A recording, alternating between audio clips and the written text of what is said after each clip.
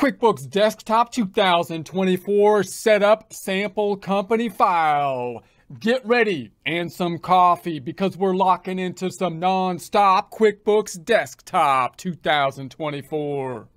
Here we are on our desktop. We're going to be opening up QuickBooks Desktop, the enterprise version, as opposed to the pro version, which we downloaded in a prior presentation because we want to be experimenting with the new prepayment feature. So we're going to open this up. We're going to set up the sample company file that already has data in it, this being a file provided by Intuit, the owner of QuickBooks. Before we do so, however, we want to just remember the relationship between the software and the data files, as well as the backup files. So the data files have a relationship to the software on the desktop version, similar to a Microsoft Word software and the Microsoft Word document. So we can have multiple Microsoft Word documents that can be opened up by the Microsoft Word software. When we do so, however, we usually simply double click on the actual icon of the document, which then opens the software, the document opening within the software. With QuickBooks, we usually double click on the software icon, which will then lead us to the last company file that we had open oftentimes. And if that's our only company file, that's the one we will use. But then if we want to switch company files, we will switch while within the software. Also remember that backup files are different than the company files. That's going to be a step different than our analogy with the Microsoft Word and the Microsoft Word documents. Because the data files are so large, then you might also want to make the zipped files, the backup files, which again are another kind of type of file.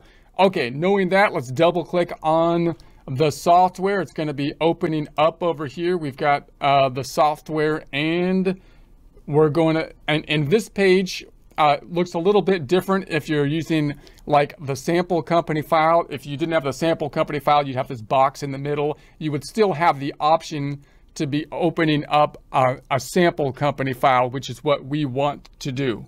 Also note that I'm a little zoomed in here. I'm doing that by going to my settings, and I'm actually just going to the display settings and zooming in on the screen to 150. I do that for presentational purposes, but some people might just like that when you're trying to adjust the size of the QuickBooks Desktop icons. We have then our options over here. I want to see a sample company file. That's the one we want. When we do this, we're going to set up a new company file in essence. When you set up a new company file, I recommend that you actually have a folder set up to be putting it into. In other words, I have this folder here. I'm not going to put it on my desktop. Why? Because it creates not only one file, but a bunch of other kind of stuff sometimes. So it will clutter up your desktop quickly. Highly recommend not putting it on the desktop, but giving it its own folder that you're using specifically for the QuickBooks files so it doesn't get cluttered up. All right, so I want to see a sample company file. So it'll take a few minutes to download the sample file. Do you want to continue? I do. It didn't take much time at all. I'm going to look for the file on my computer on where I want to put it. I put a folder on my desktop, and what did I call it? I called it QuickBooks Desktop. Here it is. I put it on the desktop, so it's on the desktop, and it's QuickBooks Unearned Revenue. That's the one that I want. And then it says sample company file. You could change the name if you have you might make like this number 1 or 2 and so on.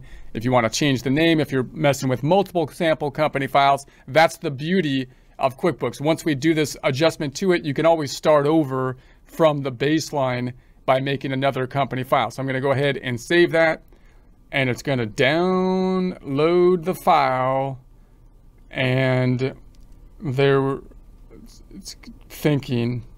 So now it says it wants to update my company file if you plan to use this company file multiple users. So I'm going to say, yeah, go ahead and update it. QuickBooks, do what you got to do. Do what you got to do. And then it says you're opening a QuickBooks Desktop sample file. Important. Use the sample file to practice while you learn QuickBooks Desktop. That's just what we're doing.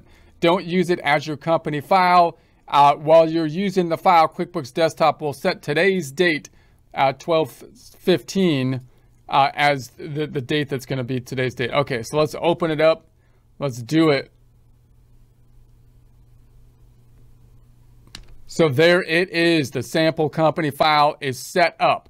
Now, if I want to close the sample company file and just test it out, you could go to the File tab over here, and we could close the company file to see if I can get out of it and go